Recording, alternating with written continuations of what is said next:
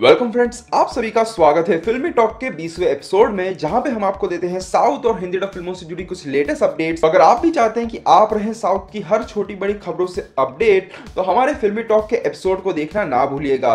हम हर हफ्ते सोमवार और गुरुवार को एक एपिसोड लेके आते हैं, जहां पे हम आपको हफ्ते भर की सारी साउथ और हिंदी डब फिल्मों की खबरों को देने की कोशिश करते हैं। दोस्तों, अगर आपको आज का ये एपिसोड पसंद आता है तो इस वीडियो को एक लाइक और शेयर जरूर कीजिएगा। और अगर आप हमारे चैनल पर नए आए हैं और आप चाहते हैं कि आपको फिल्मी टॉक की अपडेट्स मिलती रहे, तो हमारे चैनल को सब्सक्राइब जरूर कीजिएगा। तो आइए दोस्तों, स्टार्ट करते हैं फिल्मी टॉक का एपिसोड नंबर 20। तो आज के एपिसोड की शुरुआत करते हैं अल्लू अर्जुन की 20th फिल्म आइकन से।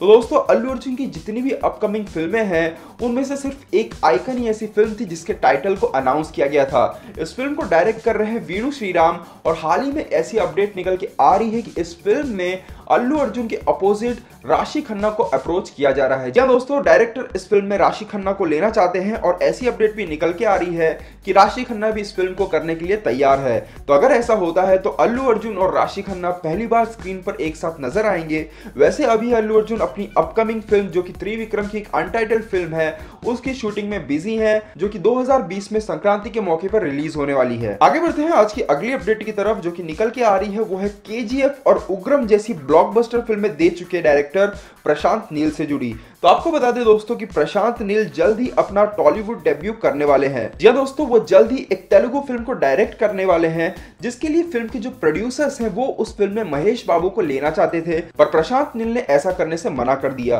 क्योंकि प्रशांत नील का ये कहना है कि वो एक बहुत ही बड़ी मास फिल्म बना रहे हैं, जिसके लिए उन्हें एक मास एक्टर चाहिए, और महेश बाबू एक क्लास एक्टर हैं।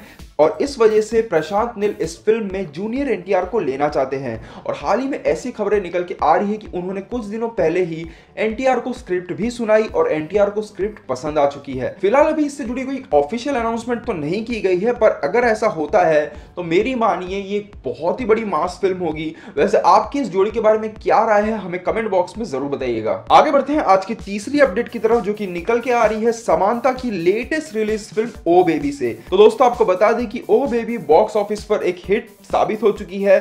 फिल्म ने अपने पहले ही हफ्ते 11 करोड़ के ऊपर का कारोबार कर लिया है, और जल्दी ये फिल्म एक ब्लॉकबस्टर का टैग भी ले लेगी। फिल्म के ताबड़तोड़ कलेक्शंस को देखते हुए काफी सारे कन्नड़ा और बंगाली डिस्ट्रीब्यूटर्स इस फिल्म को कन्नड़ा और बंगाली में डब करवाने की मांग कर रहे हैं। और दोस्तों, इसी के साथ आपको बता दें कि ये फिल्म जल्दी हिंदी में भी रीमेक होने वाली है। जी हाँ दोस्तों, हाल ही में एक इंटरव्यू में जब राणा दग्गुबाती से पूछा गया इस फिल्म के रीमेक के बारे में, तो उन्होंने ये कहा कि ये फिल्म एक कोरियन फिल्म की रीमेक है, जिसका पहले ही 7 भाषाओं में रीमेक बन चुका है, और वो पूरी कोशिश कर रहे हैं कि वो इस फिल्म का हिंदी में भी रीमेक बनाए। वैसे आपकी जानकारी के लिए बता दूं कि ओ बेबी जिस प्रोडक्शन हाउस के अंडर में बनी थी, यानी कि सुरेश प्रोडक्शन, वो राणा दग्गुबाती के पिता की है। और जैसी खबरें निकल के आ रही हैं, उस हिसाब से शायद इस फिल्म के हिंदी रीमेक में श्रद्धा कपूर या फिर अनुष्का शर्मा नजर आ सकती हैं। वैसे आपको क्या लगता है, इन दोनों में से कौन सी एक्ट्रेसेस इस फिल्म में इस रोल में फिट बैठेगी, हमें कमेंट बॉक्स में जरूर बताइएगा। बढ़ते हैं आज की अगली अपडेट की तरफ। तो विजय देवरकोंडा और रश्मिका मंदाना आजकल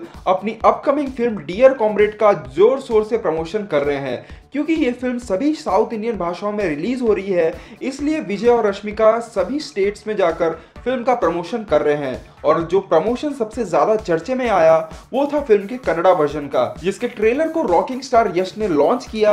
और इस शो के दौरान विजय और यश एक दूसरे की फिल्म के डायलॉग्स को बोलते हुए नजर आए। जहां पर यश ने अर्जुन रेड्डी के कुछ डायलॉग्स को बोला, वहीं विजय ने भी यश की फिल्म का डायलॉग बोला था, पर वो कौन सी फिल्म का था ये मुझे नहीं पता है। वैसे हमने वो वीडियो शूट नहीं किया है, तो हमें उसकी राइट्स नहीं है कि हम अपने वीडियो में उस वीडियो को दिखा पाए, पर हमने अपने डिस्क्रिप्शन में उस वीडियो की लिंक दे दी है, आप जाके उस वीडियो को वहां पे देख सकते हैं।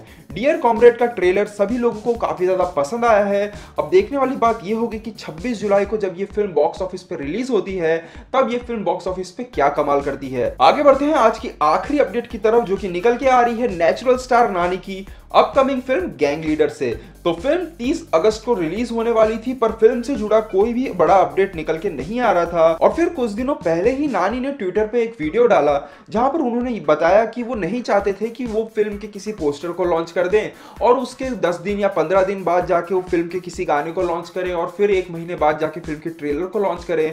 वो ऐसा नहीं चाहते थे। वो चाहते हैं कि एक बार फिल्म से जुड़ी चीजें बाहर आने लगे तो वो जाके सीधा फिल्म के रिलीज पर ही रुके। इसलिए उन्होंने ये अनाउंस किया है कि वो 15 जुलाई को फिल्म का पहला लुक लॉन्च करेंगे, 18 जुलाई को फिल्म का पहला गाना आएगा और 24 जुलाई को फिल्म का पहला टीजर आने वाला है। और शायद जब तक आप ये वीडियो देख रहे हो तब तक फिल्म का फर्स्ट लुक आ चुका हो, जिसके बारे में हम गुरुवार को बात करेंगे। और ये बात कर लेते हैं कुछ हिंदी डब फिल्मों के बारे में। इस हफ्ते एक और जो फिल्म यूट्यूब पे अपलोड हुई है वो है फन एंड फ्रस्ट्रेशन, जो कि आदित्य मूवीज के यूट्यूब चैनल पे अपलोड हो चुकी है। वैसे ये कॉमेडी फिल्म आप सभी को कैसी लगी मुझे कमेंट बॉक्स में अपने रिव्यूज जरूर दीजिएगा। आगे बढ़ते हैं आज की आखिरी अपडेट की तरफ। तो कुछ दिनों पहले गोल्डमैन टेलीफिल्म्स ने नानी की ब्लॉकबस्टर फिल्म जर्सी का मोशन पोस्टर अपने चैनल पे अपलोड किया था, जिसके बाद सभी फैंस को ये लग रहा था कि ये फिल्म हमें जल्द ही टीवी और यूट्यूब पर देखने को मिलने वाली है।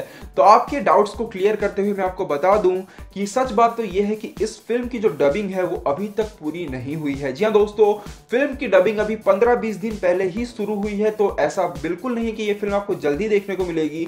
ये फिल्म आने में अभी बहुत टाइम है, हो सकता है कि 2 या 3 महीने भी लग सकते हैं, पर शायद अगर गोल्डमैन्स की प्लानिंग हो जल्दी रिलीज करने की तो फिर भी कम से कम 2 महीने तो लग ही जाएंगे इस फिल्म को आने के लिए। दोस्तों ये था आज का हमारा फिल्मी टॉक का ये एपिसोड। उम्मीद करते हैं आपको आज का एपिसोड पसंद आया होगा। वीडियो पसंद आया तो इस वीडियो को लाइक और शेयर जरूर कीजिएगा।